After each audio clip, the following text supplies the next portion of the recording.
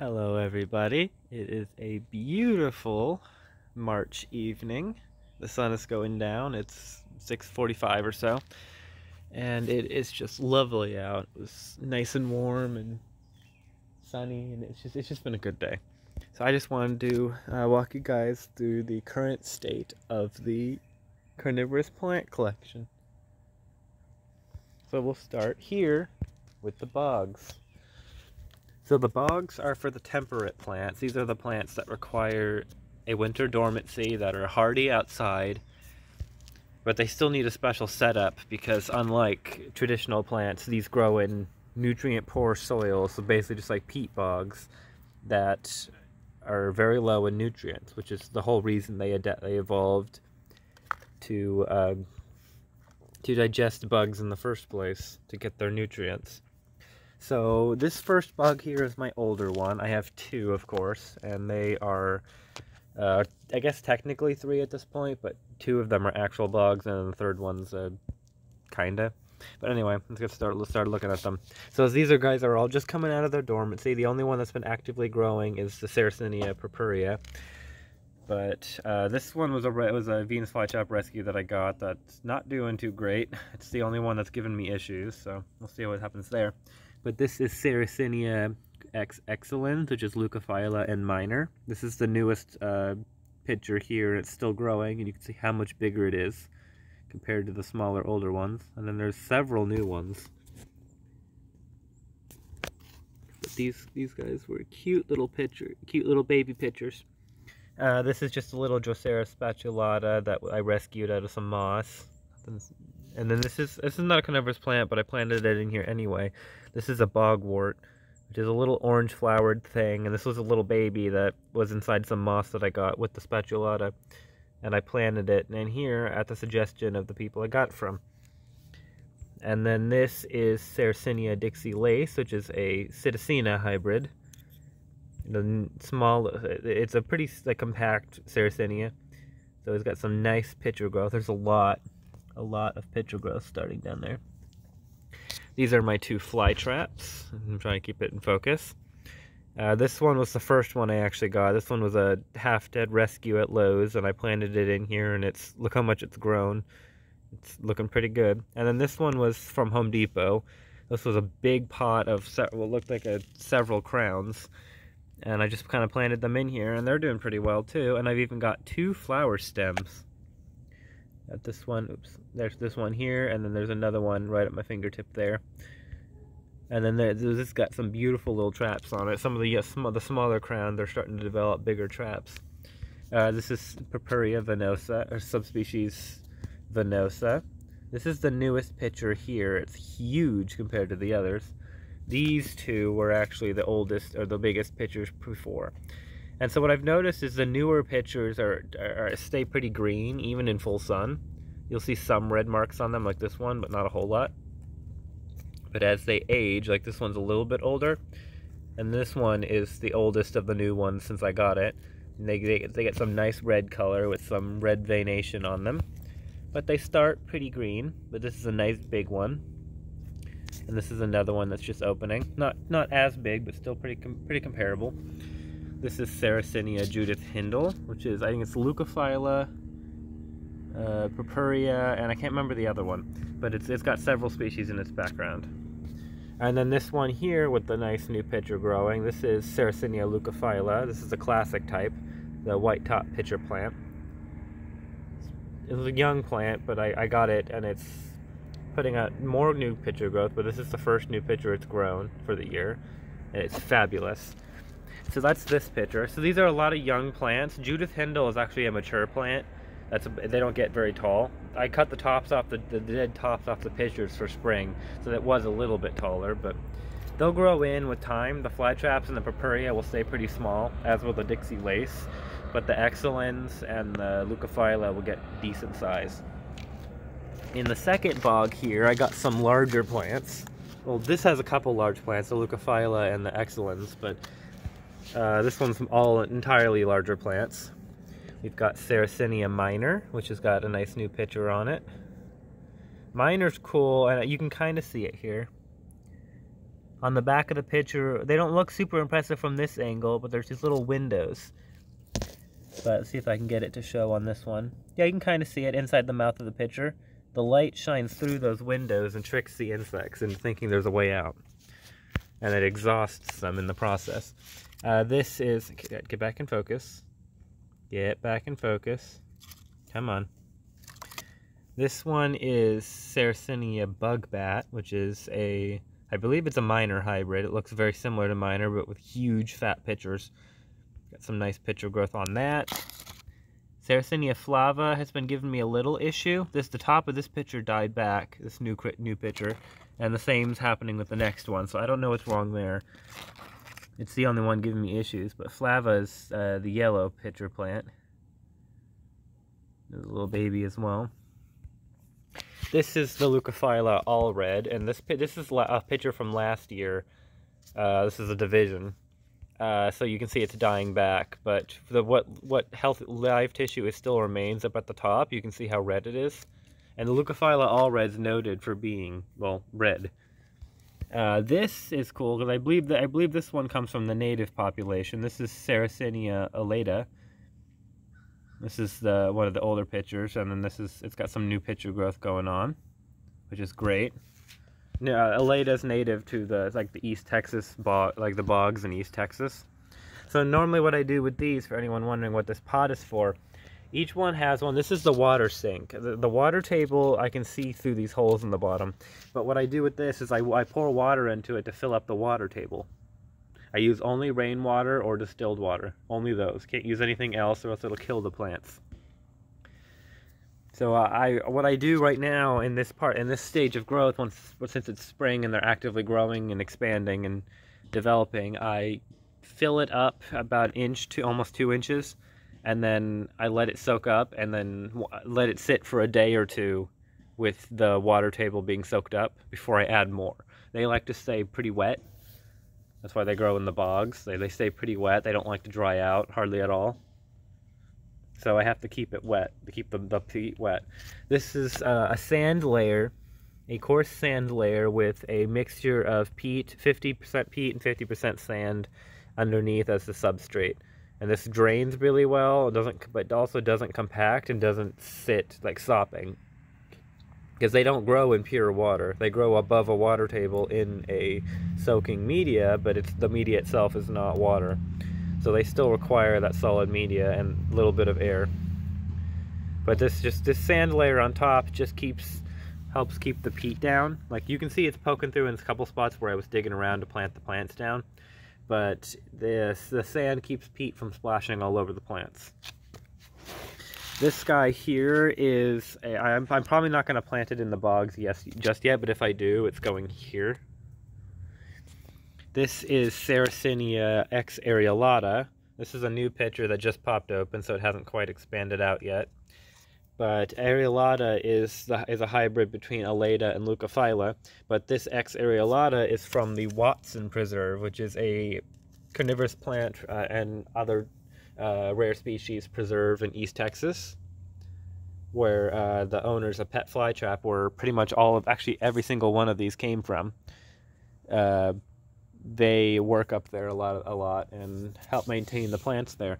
The story behind the X areolata here is that someone wrongfully, probably unintentionally though, introduced a non-native Leucophylla, because it's not native to this part of the country, to the population of alatas, the Sarracenia alatas, which is I think what this one came from.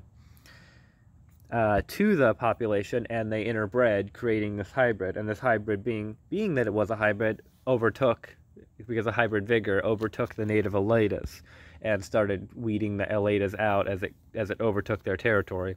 So, to preserve the alata population, we went through and pulled out the X areolatas and the Leucophylla once it was found, I believe. And because they're not native here, and we're going to lose the alata if we don't do something. So, but they didn't want to throw these plants away, so they cultivated them and have some available for sale. And I bought this one. It's a single rhizome piece. It was planted already in this pot. I didn't have to replant it, but I'm going to probably eventually. got 2 growth points actually, one small one here that's growing a little, and then this main one, which put out this first picture. It's a beautiful hybrid. It's just a shame that this population of them was starting to kick out the native Elatas. Now this over here is my Drosera bog. There's 2 species in here. You can pretty much tell which one's which because they're pretty starkly different in color. The lighter bright green ones are Drosera burmannii, and the darker clusters are Drosera spatulata. Burmannii tends to grow more independently like that, and spatulata tends to mound on itself, which is why you see a lot of them with mounds. Not all of them, but some of them. And they're flowering. We've got lots of flower stems from the spatulatas coming up. See if I can get... You see there, you got the pretty good close. So you can see all the gnats and stuff on it and the dew. Burmannii is, I think, one of my favorites of the small ones. Let's get back to focus. But I've also got a little pot in there, although what I often do is I pick it up when I water, just so I can drain the water in. But the Droseras don't need to be sitting in water the way that with a water table the way that the Sarracenia bogs do. So I have to keep it wet, but I don't have to keep it sitting in water, so I have to water it a little bit more. But now let's move on to the Nepenthes. So I'll be right back. Okay, so here we are in the greenhouse. I got some exciting plants that will be showing up in future videos that are starting to bloom. But for now, the focus is on the carnivorous plants.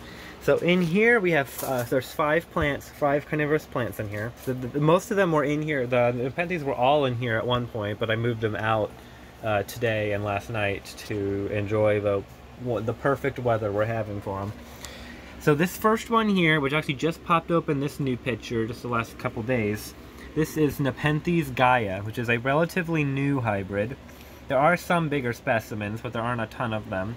But mine is a small plant, but it's still producing some adorable little pictures. The Gaia is it's Kaisiana, Maxima, and I believe Burkii, or Ventricosa, one of the two. But it's a beautiful plant. Beautiful little plant, adorable little rounder leaves. Very colorful, interesting little pictures. And this one I got just like a couple months ago at this point. This is Nepenthes Burkii. Here's a nice picture on it. This is from the Halcon, which is an area in Indonesia, I believe. This one, and so this is a very closely related species to the Ventricosa, which is one of the parents in the popular and very easy to grow Ventrata hybrid. But this is Burkii. I don't think the hood stays this like dipped down normally. I think just because the way this one sits and had formed, the pitcher lid was held down a little bit by the stem. But they're interesting, cute little pitchers with a small set of wings. Those little frilly bits on the front of the pitcher here. But adorable little rounded, tubby, shiny pitchers. Just banged my head on the roof. The third Nepenthes that is in here is actually over here. This is Nepenthes Ramaspina crossed Reinwartiana. There's a new pitcher forming there. There's a nice pitcher there. But this is the newest one here. And the reason I like this and got it, and this was just a couple weeks ago that I got this one, is because look at that pitcher. It's like a darker exterior. It's a little bit darker looking in person. But it's a dark exterior with a bright green peristome and inner pitcher surface. It's a beautiful plant, lots of pitchers on it. And Reinwartiana is famous because its pitchers, they can be relatively plain looking when they're younger, but when they start to grow a little bit, they produce these dark green eye spots inside the pitcher. There's like 2 of them, and it's really cool for that reason. And I think it's an interesting little plant. But the other 2 carnivorous plants that are in here are Pinguiculas. Now this one had a sad history with me so far. This is Pinguicula sethos, which is a hybrid. It looked a lot better before, but then I watered it and washed it out of the pot somehow. They're pretty shallow rooted plants, and so I had to replant it and hope. And it is growing back, you can see that, but it doesn't look too great yet. But the other one that does look really great is Pinguicula Auriclo #1. This is just a common, like, simple one. I wanted to try simple before I went to any more advanced pinguiculas, and this one looks super good. Look, like it's got new leaves growing. It's grown several new leaves since I got it, and it's attracted lots of things, including that moth. And it's just such a pretty little plant. But now let's go to the Nepenthes outside, shall we? If I can get the camera to focus back on the nature. There we go. Okay, here we are. So the Nepenthes are outside. The big ones are, the hanging basket ones anyway. They are all outside, and they are in two spots. One is over on the other side near the apartment there, and then the other is over here behind the greenhouse in the Yopons. I think to the Yopons anyway. But I've got this big one. This is a Ventrata. Ventrata is a very easy to find, mass-produced hybrid. There's typically one or two clones that are typically produced. They're all female, and they're all sterile. There are a few line-bred ones that aren't sterile, but they're supposed to all be sterile. Mine, unfortunately, is one of them. Supposedly, anyway. It is female. It's bloomed this one stem, which I didn't expect to happen, but I got lucky.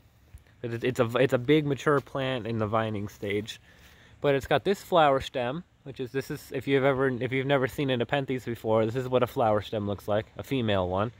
A male one will have round bead-like flowers on the stem. These are a little bit more oval shaped, and they have a bright yellow stamen in the center. But Nepenthes are either male or female. They're not like some plants where they can produce male or female flowers sometimes simultaneously. They're either male or female, and that's all they are. So this one's a female. This one here, I've got to reach up a little bit to look at it. There's a tree in the way. This is Ventricosa. Come on, focus. This is Ventricosa. You can see this picture. This is the newest picture to open. It's got a little bit of its characteristic picture ruffle on the peristome. But Ventricosa is one of the parents of Ventrata, and this is a Ventricosa red pitcher, as the tag shows. And it's noted for having these bright, like kind of like almost cherry red and brighter light pitchers.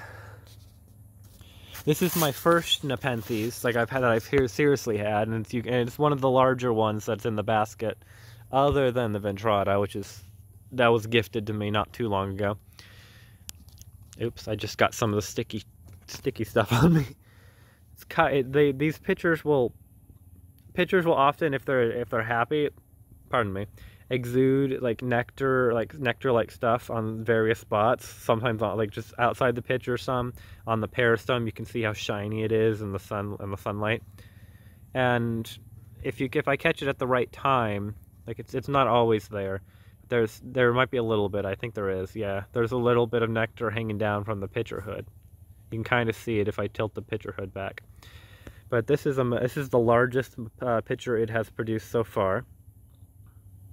Nepenthes sanguinea, and it's got this one that it's currently working on, which is I think already about as big as this one, so it's probably going to surpass it a little bit.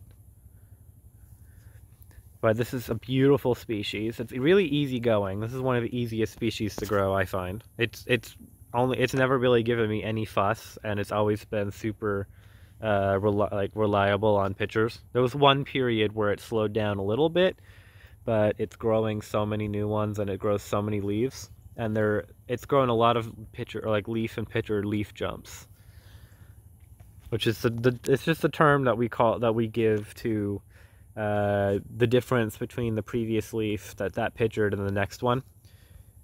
Like in this one, this is the first pitcher it produced after its little break. It's fairly small. Then it produced this one, which is a little bit bigger.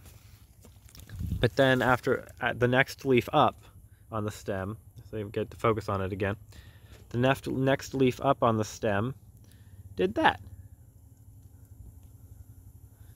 And so it is absolutely amazing. I just love it. But anyway, this one is, see if I can get a good look at the new picture on it. This is Nepenthes talangensis cross sibiensis. Adorable little tubby pitchers with beautiful color and shape. This one is interesting because it has produced 3 basils actually, which Nepenthes don't usually basil until either the tip is damaged, the growing tip, or it's reached the vining stage, which you can see on the Ventrata. It's got several basils growing up. But this one produced 3 for not really any obvious reason. Here's a brand new picture that it's working on right here. And there's another one about to form. But it's a beautiful, easy-growing hybrid. Sibiensis is one of my favorite species, and what it does with its hybrids is it makes them super, like, tubby. This is an older picture that's starting to fade, but you can see, like, it's a small picture, but it's pretty tubby for a small picture. This one here, I wish it had a fresh picture to show you, but alas, the picture that it had started dying. It was an older picture, and it had been changed. Its environment had been changed, this happens. But you can still see some of the color at the base of it. It was this dark, like nice red with other red spots.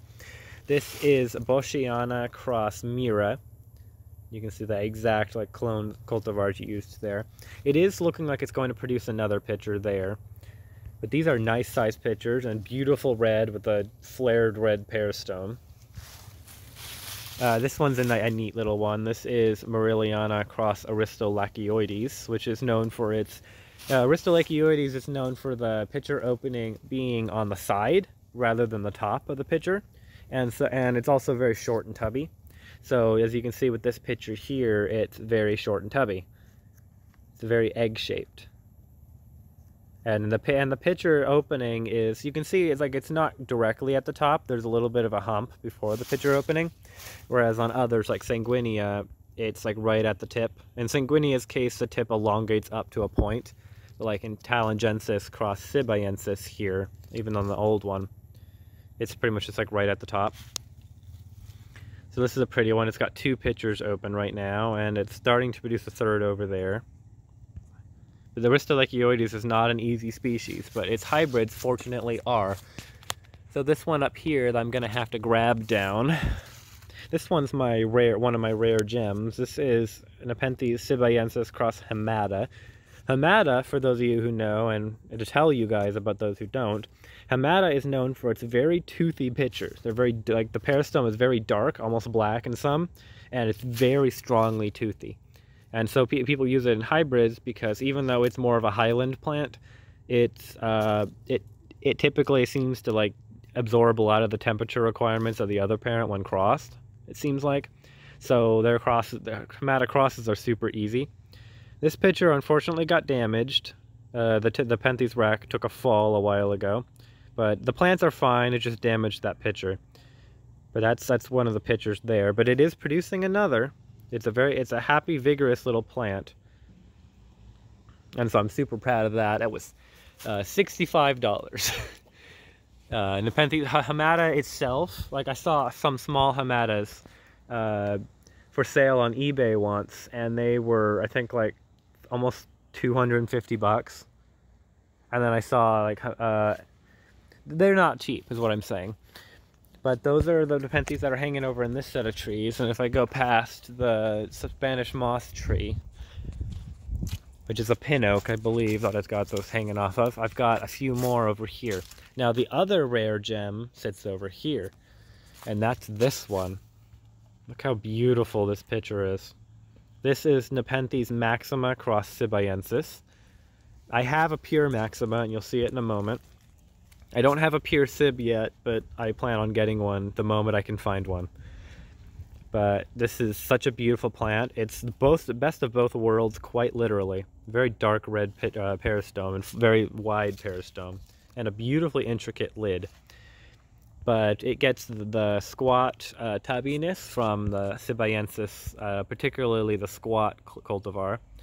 And then it's got a dark clone of Maxima as its female parent, and that gives it the strong coloring. You can see how beautiful that patterning is.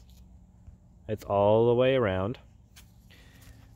And then it's got the shape of Sibiensis with a little bit of Maxima influence, and then it's got Maxima's color. The Sib is fairly plain. Like, it's not super plain, but it's a light pinkish body with a red peristome. Nepenthes Miranda, which is a very easy, fairly popular, but very large growing hybrid. It's a Maxima cross. I think it's generally accepted to be Maxima and Northiana with maybe some other background. But this is the newest pitcher it's produced, and you can see how big it is. Now this isn't even the biggest. They can get up to a foot. This is about 7 inches from the tip of the hood, or the top of the pitcher where the hood is, down to the very base where it connects to the plant. But you can see its Maxima influence in it with the striking body color and the dark red peristome again. But Miranda is very big. It gets very big. Mine is a young basket plant, and already it's got a 7-inch pitcher. But it has some other, like, smaller pitchers. It's got two crowns in here. They're the same plant that was trimmed back. You can see it, and it grew 2 basils. So I get double the amount of pitchers. But there's a smaller one. This is from the smaller crown, which is the one in the front, and this one comes from the bigger crown. They're just so beautiful. That's why I love Nepenthes. Over here, this is Maxima cross Vogelii. It's working on this pitcher and this pitcher. It did open this pitcher, but it was tiny and mutated. Like, it's got a big, like, bowl cut lid, and it's very, very small. But it is a beautiful hybrid. Vogelii is very tall and skinny, and like dark, like light, like a rich green with dark blackish purple markings. And then Maxima is a taller with a little bit of a flare peristome with the dark red, a lot of dark red coloring. And this plant is a beautiful cross of the two. Very narrow, tall, skinny, richly colored pitchers. And you can see it on this one, and it's not even open yet or fully developed. And then the last one that I have is Maxima. This is Nepenthes Maxima up here. This is the Borneo Exotics Best clone, which is noted for its spectacular form and color. This is a young plant, of course, but it is producing some nice pictures. That's the newest one here, the one that's standing up that I'm trying to get to stay in focus. But you can see the influence that it has over other parents or other crosses. You can see, like, that rich coloring and the shape, and that's imparted to a lot of its crosses.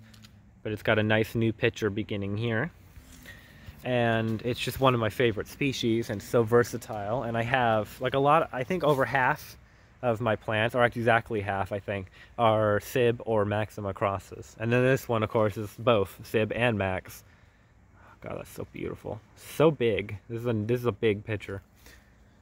But yeah, so that's my Nepenthes. And that's my entire carnivorous plant collection as of right now. Let me walk back over to the bogs. It's a little bit of a lengthy video, but I can't help it. They're everywhere, and there's lots to talk about.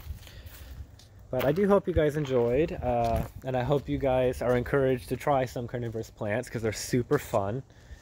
I am planning on doing a how-to on bog making, but it will probably be on Facebook, because I already made the second bog, which I used for photos to make a how-to.